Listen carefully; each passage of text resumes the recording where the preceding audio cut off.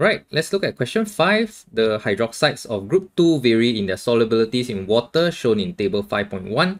The student make the following statement. pH of aqueous solution of group 2 hydroxide increases down the group.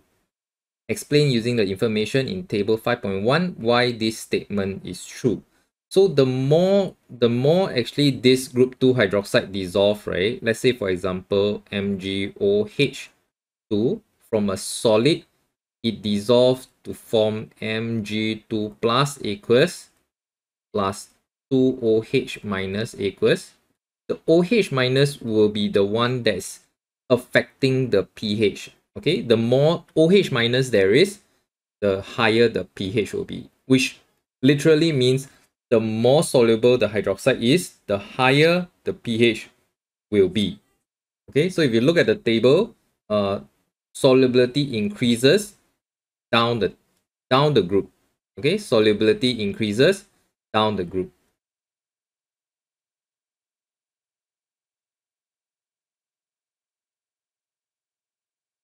Down the group. Okay, which also means that the concentration of OH minus will increase and the pH will also increase. Okay, so that's for part A. Suggest a value for strontium hydroxide, the solubility.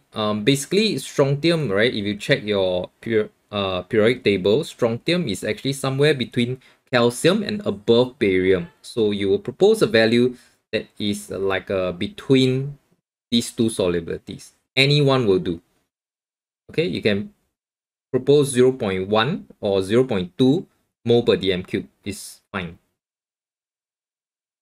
Okay, C part 1, identify the oxides in figure 5.2 that can react with barium hydroxide. Barium hydroxide is basic, obviously. And basically from the whole list, right, these two are going to be basic. And this is your amphoteric. And the last 4 is acidic. So all of these, including amphoteric and acidic, all of them will react acid and base reaction with barium hydroxide.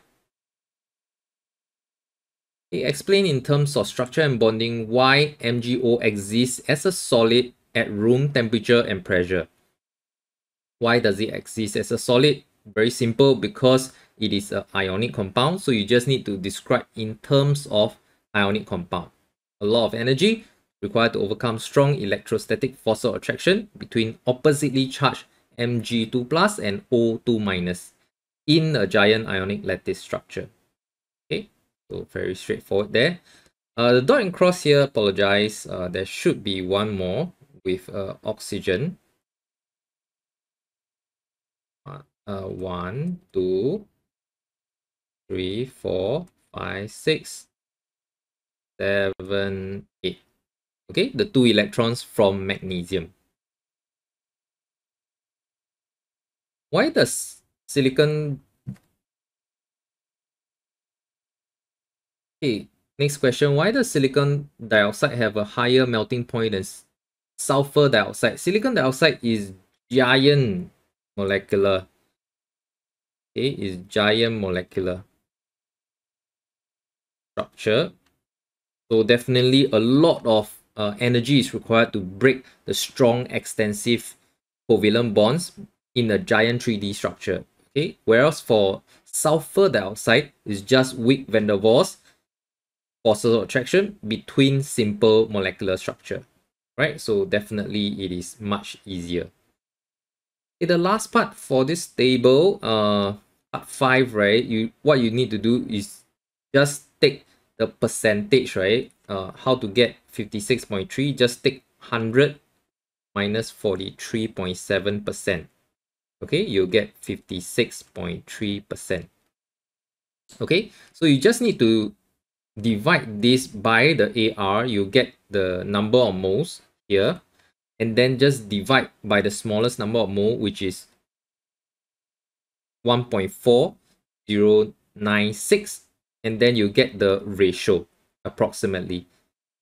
Okay, this ratio has got to be an integer, so you got to multiply it by 2.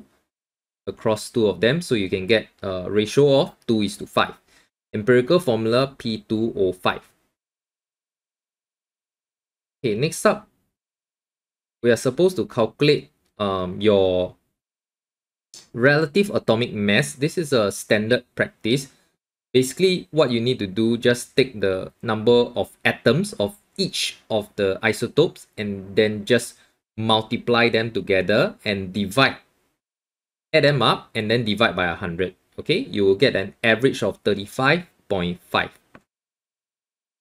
Hi parents and students, I'm Mr. Kwa, founder and principal tutor from Mr. Khemistry. I do these videos to help more students understand difficult chem concepts, and hopefully more needy students who are not able to afford tuition, they can benefit from these videos. Please help me click that like button and share it with your friends so that more students can benefit. Thank you and see you in the next video. Bye.